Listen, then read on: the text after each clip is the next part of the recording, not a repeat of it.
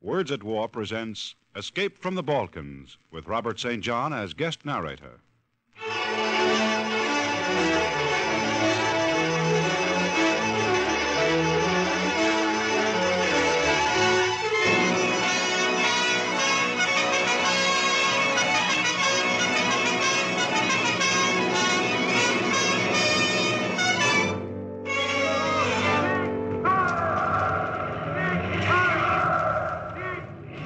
Berlin, a railroad station, April 1939.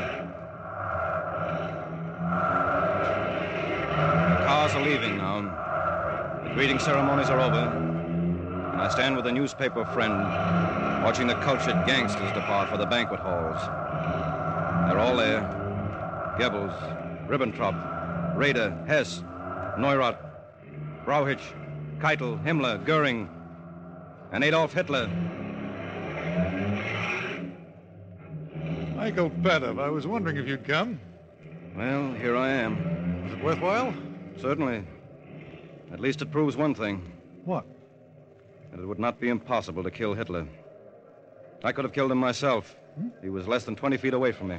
Oh, why didn't you, Michael? Your fame would be assured. You'd go down in history. Well, who knows? Maybe one day I'll be sorry I didn't have a go at it. Not to mention the headlines of your possible confession.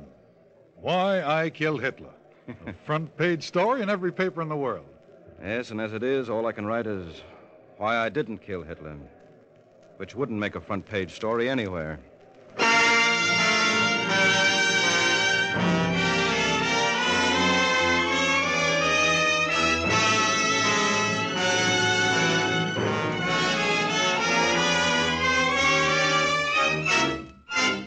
Words at War.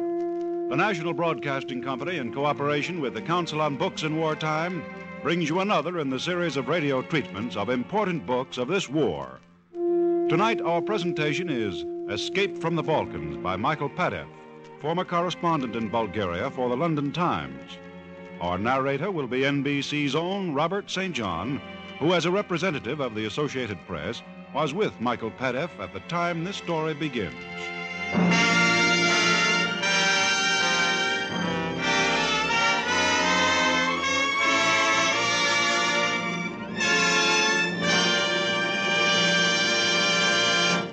This is Robert St. John.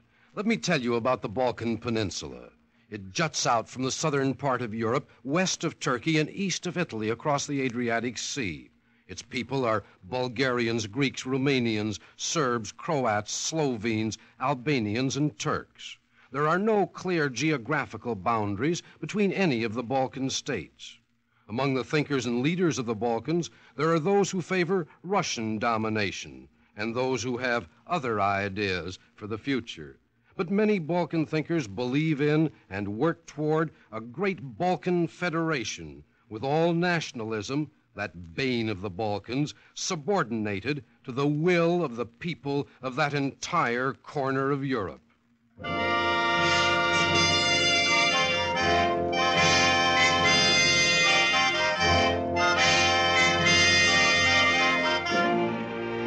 On the evening of Thursday, February 27th, 1941, we representatives of the British American press in Sofia, Bulgaria, had just finished an important meeting with the British minister. I was with AP at the time, and Michael Padeff, a Bulgarian, was Sofia correspondent for the London Times and the Daily Express as well. We stood in the lobby for a moment, chatting with Cedric Salter of the Daily Mail. Well, St. John, how does it look to you? I don't think it'll be long before German troops enter the country, with the permission, of course, of the Bulgarian government. Shall you be moving on? Yes, to Belgrade. How about you, Cedric? I'm off for Istanbul tomorrow morning. You, Michael? In a day or two. Saturday, maybe. I advise you, Michael, to come with me tomorrow to Istanbul. It's getting rather hot here. Your papers and visas are in order, aren't they? Yes, they are. You'd be a fool to stay here any longer. Why, it's obvious they'll be here in no time now. Maybe then it'll be too late. The political police will certainly act as the Germans enter Bulgaria. I'll leave Saturday morning. One day after you, Cedric. You have a complex about tomorrow.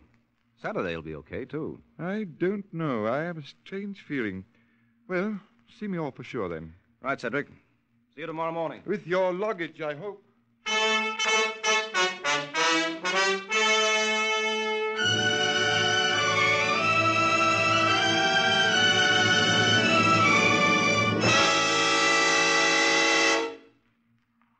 Get up. What? Get up. Don't try to resist. It's useless. Get up. Take that flashlight out of my eyes. I can't Very see. well. Now, hands up and put them on your head. There's some mistake here. What do you want? Who are you? Is your name Michael Padev? Yes? There is no mistake. Put the light on. Who are you? All right. I am from the Bulgarian political police. I have orders to search this house and place you under arrest. Come on now, hurry up. I want a telephone. To whom? A friend. Oh. My secretary, Grigor Grigorov. Very well, go ahead.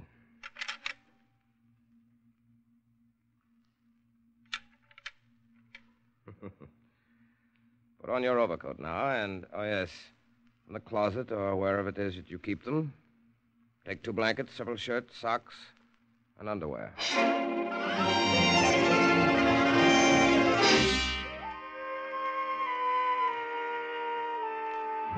No excitement, you see. Everyone calm. Everything quite orderly. There was a car waiting outside at the curb, and presently the door of Michael Padeff's house slammed behind him with a heavy finality. Like the door of a jail, a cell. But no, the slam of the cell door is different. Like that. And Padeff squints his eyes instinctively against the darkness, and a shadow blacker than the darkness separates itself from 2 others squatted together on the bare wooden floor of the cell, and a voice cries out, Good God. Michael. I can hardly see in here yet, but... You're George Volkov. Yes, Michael Padeff is right. It is George Volkov, editor of Pladne, suppressed in 1937 as Bulgaria's most democratic newspaper. Presently there is talk, and the other 2 shadows on the floor of the cell become personalities. One calls himself Chico the pickpocket, and he's angry at being mistakenly confined with political prisoners. The other is motionless. One of his legs are paralyzed. George Volkov, noticing Michael's questioning glance, speaks quickly. Now, don't ask stupid questions. He came down from the dentist's laboratory the other day. We all go there today, so you'd better listen to me. Dentist? Dentist laboratory? Yeah, we call it that, because of 3 special chairs they have up there in the torture room. Michael, you are now in hell, a scientific hell. There are 2 things you must remember. First, you've got to survive it. Remember that all the time. It helps. At the worst moments, think only of that. You've got to survive it. Secondly, trust no one. Absolutely no one. That's all. Now tell us the news.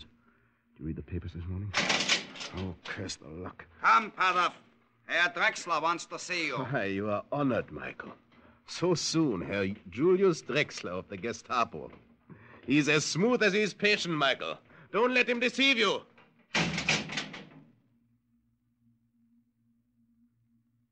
Now that's the 3rd time you've asked me for water since we began our interview this morning, Padev.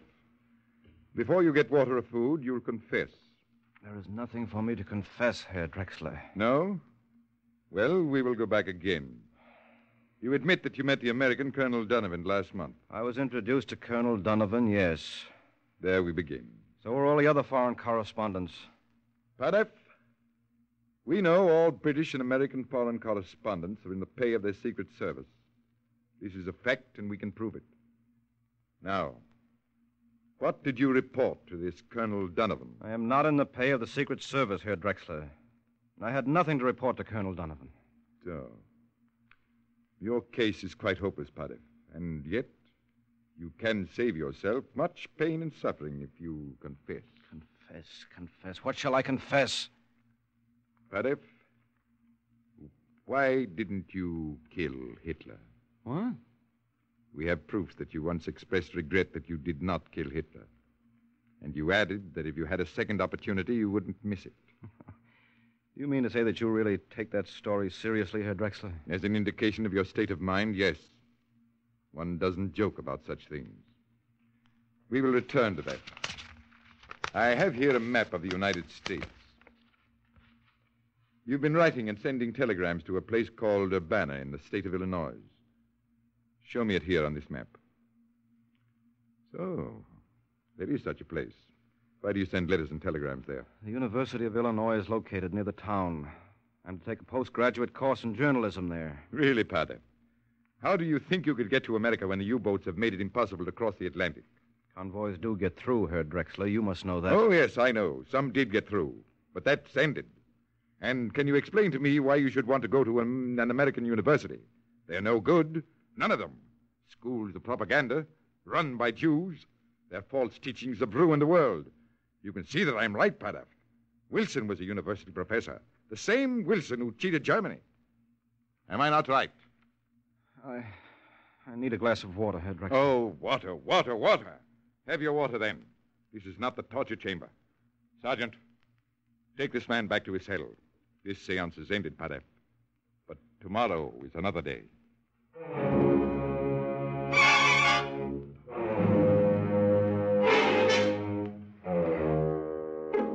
Tomorrow, and tomorrow, and tomorrow. But Michael Paduff was lucky at that, because he had the moral support of George Volkoff on his first visit to the dentist's laboratory, gentle nickname for the torture chamber. As they entered the room, George whispered in his ear, Michael, faint as soon as you can or pretend you fainted. That's the only way. I only leave you alone when you show no sign of life. Quiet! I'm off your clothes, all of you. Undress. There were 10 other men in the dentist's laboratory when Michael and George entered, all of them naked. Michael Paduff doesn't remember exactly what happened. There were 5 plainclothes men strolling around and others in shadowy corners where the screams came from. Truly, they were the screams of men, yet they sounded like beasts in agony. The shots were fired when one of the prisoners turned and struck in desperation and pain. The others rushed forward then, and George Volkoff cried out, It's a riot. Let's make it a good one. Get in there and swing your fists, Michael, while the lights are out.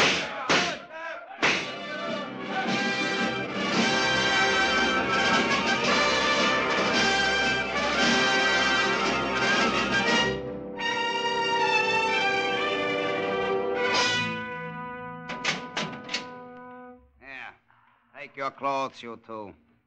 You will not go back upstairs until we find out how the trouble started. Thanks. What happened to our cellmates? They have gone.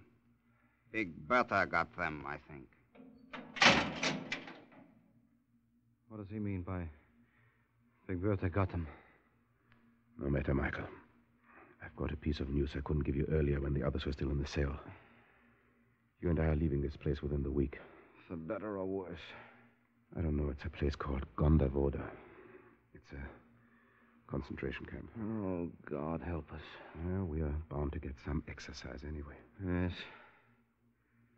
George, what is Big Bertha? The furnace in the cellar.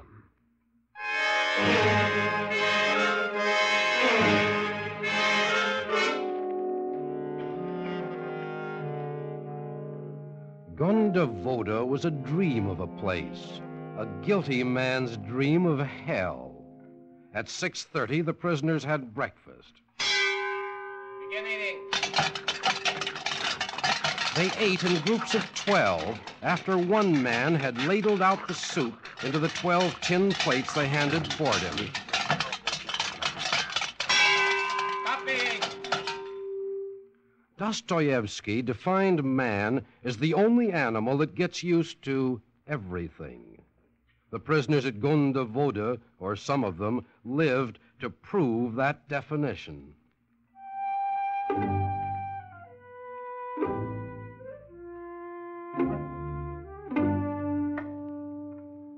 To steal a loaf of bread from the policeman's building, to smuggle away some firewood for the dormitory stove. That was the cardinal object of the prisoner's day at Gondavoda, well worth the risk of a policeman's whip or even his bullet. and how the camp grew. There were only 47 prisoners when Michael Padeff and George Volkov arrived there. There were more than 1,000 before they left. There were Bulgarians, Romanians, Greeks, Albanians, Serbs, Croats, Czechs, Russians, Jews. Even the red and the white Russians forgot their ideological quarrel in their common quest for food and warmth. With more prisoners came less food and poorer quarters, but more filth.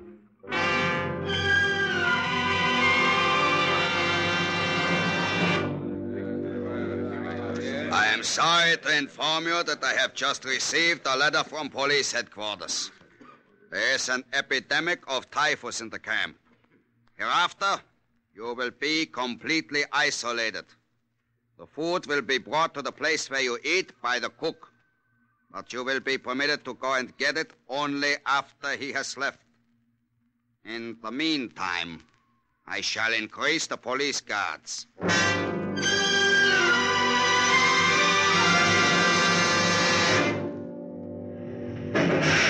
Lie flat. All right, Michael? Yes. Marin? All right. That guard saw nothing, I'm sure of it. Fired on a chance. All the same, this is idiotic business. You volunteered, Michael. I volunteered to escape. I'm not so sure I agreed to come back. And now we're free. We must come back. All three of us. It's the only way the messenger from the village will get through to Sofia. If we are not back by roll call tonight, the whole district will be surrounded by police. And no messenger will get through to Sofia. And every soul at camp may die of typhoid. You know very well our friends with the government in Sofia don't know what happens here. All right. I agreed. I still agree. I think I only spoke aloud the thirst for freedom that you two men is to stifle. All right, come along. We can move now. Let's go down to the village.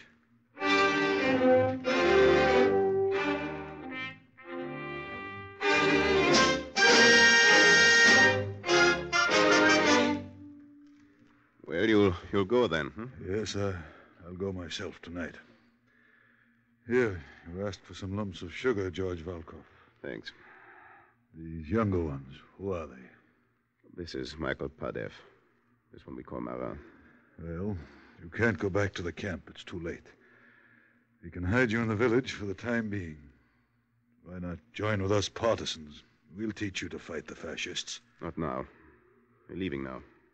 We can't desert those who wait for us back at Gondavoda. Sheer madness. You can't possibly do it. You'll be caught. Our mission is done, partisan friend. Way back is all uphill, and we must run for it. We depend upon you? With certainty.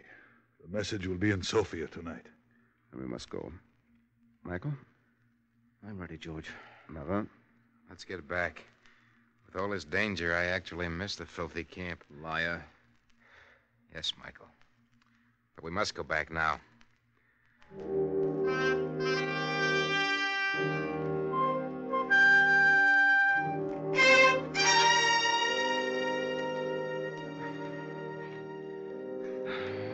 Get up, you two. The sugar will help you along now. All right, I'll get up. But I can't and don't propose to run or walk another step. Nor shall I. We're too late anyway. It's nearly 5. There's still 2 hours until roll call. We're not that far from Gondavoda. We can make it. Who wants to make it? Who really wants to make it? You can go on if you want to. I absolutely refuse to. I'm free and I shall do as I please. He said so. Same thing's in store for you, Marin, if you happen to feel like following his example. Now get up, Michael. Go on ahead. Marin will follow you.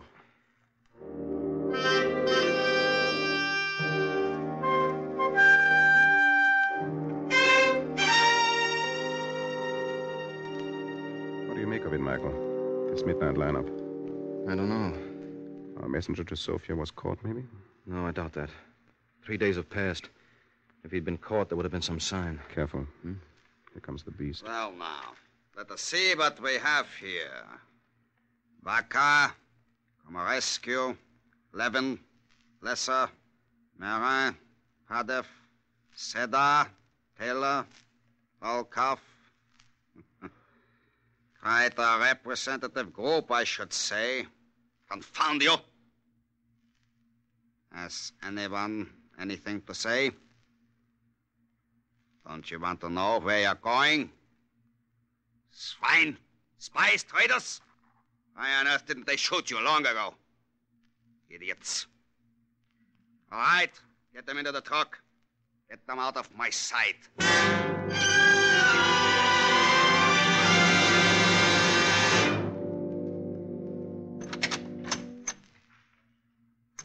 Well, gentlemen, I'm sorry to have kept you waiting. Who are you? I'm the doctor, or rather one of the assistant doctors. What hospital is this? Is this a lunatic asylum? Why, heavens, no. Perhaps you're not to be told, so I won't tell you. But it is one of the best, one of the very best in the country. Now, I want you all to take a good warm bath. It's all ready for you.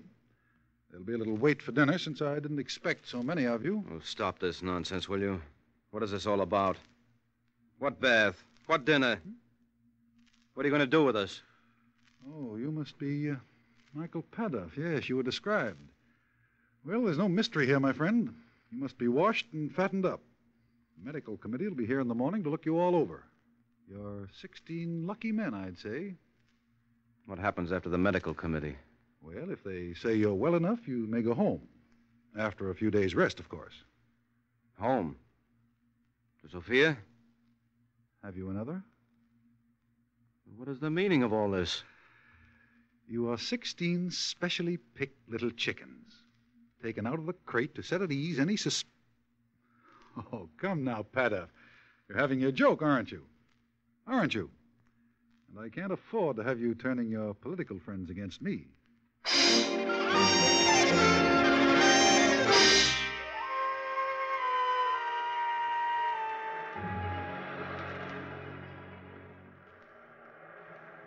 Hello. How are you? All right, thanks. Glad to see you back again, Michael. When did they free you? A few weeks ago. Devils. Tell me, what was it like? It was all right. As a matter of fact, I quite enjoyed it. Don't try to be funny. I couldn't be more serious. How long did you stay? 4 months. 4 months. It's a long time, isn't it, for a concentration camp? Is it? Oh, for goodness sake, stop joking. Tell me what the conditions were really like. Let's begin at the beginning. What time did you have to get up in the morning? At 9. At 9? Yes. And we went and bathed. Bathed? Yes, in the swimming pool. And what a swimming pool. Like a Hollywood film star's. Gave us an appetite for breakfast. This is quite enough of a joke, Michael. I don't understand why you've chosen to make fun of me. I'm sorry. I only wanted to know the truth about the conditions in the camp. One can never tell these days. For all I know, I may be sent there, too. There are no women there. Well, something like it. Well, if you are, I advise you to take your skis. The camp is right up a mountain, and there are plenty of nice runs down. By the way, Michael, you know George Volkov, don't you? Yes, indeed. Wasn't he in the camp with you? As a matter of fact, we slept in the same room. Well, I saw him last week, and he told me quite a different story. Really? What did he tell you? That you worked like slaves for 9 hours a day. That you got next to nothing to eat. That you almost froze to death. Died of typhoid. You weren't allowed to smoke. What? And that they beat you. That's really going too far. Well, then how do you account for it? For what? The difference between his story and yours. Uh-huh. George Volkov was hanged yesterday, wasn't he?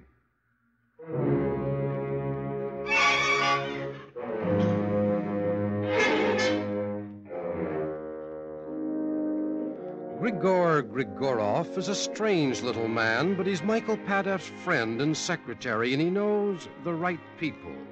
It is Grigor's careful planning which has brought him and Michael Padeff to the Turkish border with forged passports. They wait nervously in a car outside a German frontier headquarters in Bulgaria. The two folding seats in front of them are occupied by an Italian and a Russian named Razinski. A few feet in front of the car lies Turkey and freedom. So now, Michael, We've been sitting here an hour, waiting for the approval. come, let's talk of other things.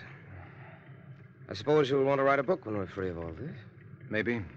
And your readers will call you communist, and you'll be unhappy. Why should they?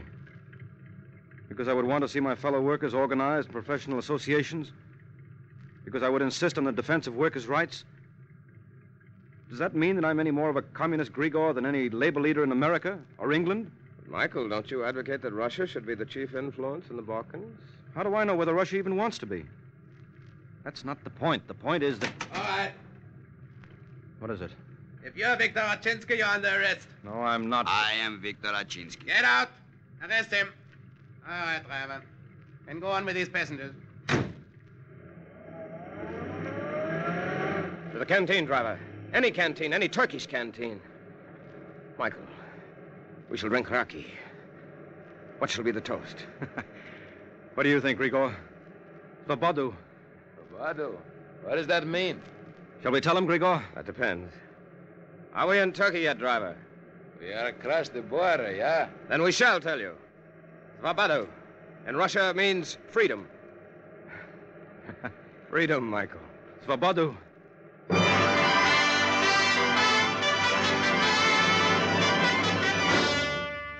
Tonight, in Russia, great Soviet armies drive westward toward the Balkans, grinding the Germans underfoot.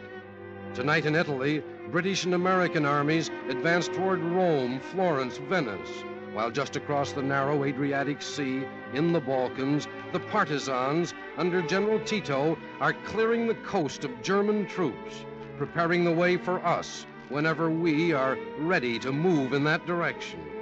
Who are the partisans? Well, I can't tell you from first-hand experience, because when I fled from the Balkans, that partisan army hadn't yet been formed. But last month, a friend of mine did get into Yugoslavia, and he discovered the truth.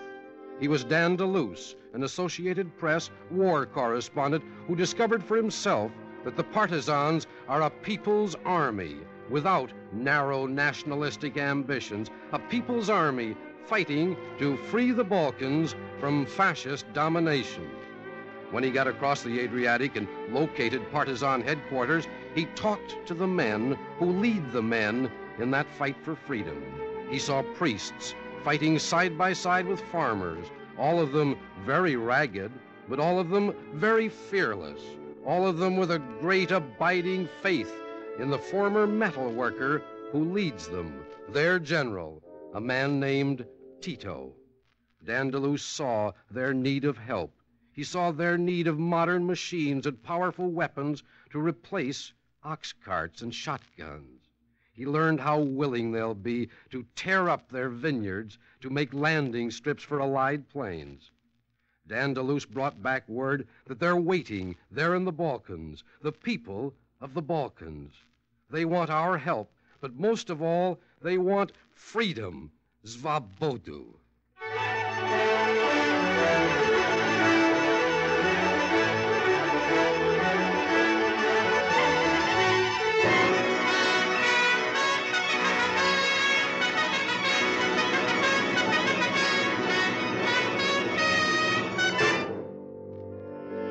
Thank you, Robert St. John. As the 24th program of Words at War, we have brought you an adaptation of parts of Michael Padeff's book, Escape from the Balkans, with Robert St. John as the narrator. The book was adapted for radio by Neil Hopkins. Padeff was played by Les Damon. The original music was composed and conducted by Morris Momorsky, and the production was under the direction of Joseph Losey. Words at War is brought to you in cooperation with the Council on Books in Wartime by the National Broadcasting Company and their independent radio stations associated with the NBC network. This program came to you from New York. This is the National Broadcasting Company.